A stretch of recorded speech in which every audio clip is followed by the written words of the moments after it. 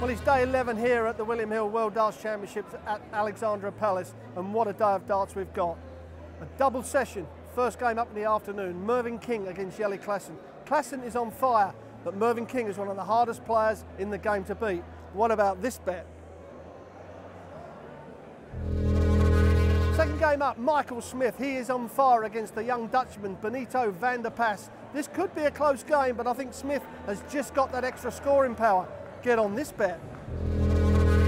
Last game of the afternoon, James Wade takes on Jamie Caven. James Wade, the machine, is in fine form. Caven's hit a bit of form coming to the World Championships. I've got it going Wade's, and this is the bet. Well, if you like my tips, or you want to tip your own, why not go to this website?